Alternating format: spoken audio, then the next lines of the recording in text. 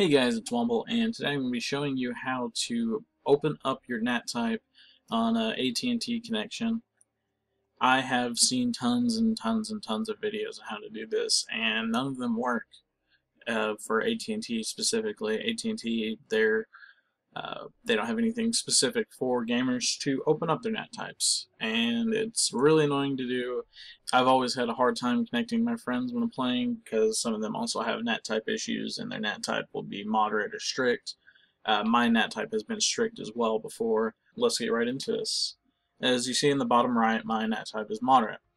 So we're going to go on the computer. So now that we're on the computer, you want to check the back of your router, and there will be a advanced configuration IP address that you put in.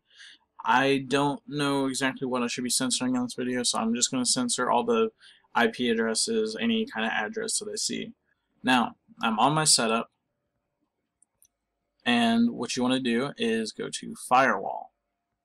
Then you want to set up an IP pass-through. Now you see the allocation mode, I have mine turned off. You want to turn that to default server.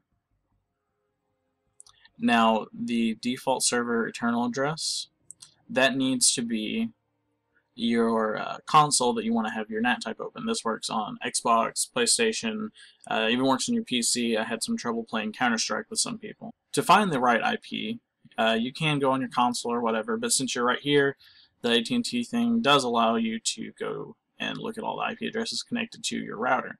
So you go to Device, Device List. Now my Xbox's name is Xbox One Shay. We'll find that right here, and find the IP address connected to that. Now I will go to Firewall, IP Pass-Through, Default Server. I already have the IP set in, and I will go to Save.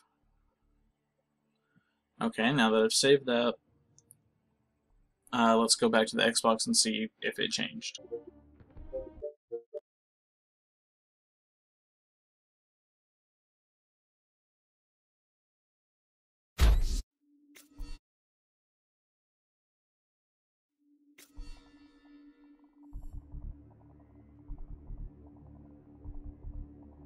Now, as you can see in the bottom right, my NAT type is now open. I didn't have to restart my Xbox or anything. I just restarted my game, and I can connect to any of my friends if I wanted to and be able to play with them without having any kind of issues, or join parties with them without having issues. Now, if this helped you in any way, I'd really appreciate a like on the video, and if you have any troubles with any of the steps, leave a comment and I'll make sure to get to you as soon as I can and help you fix any problems that you're having. But anyway, guys, this has been Womble, and I'll see you guys later. Bye.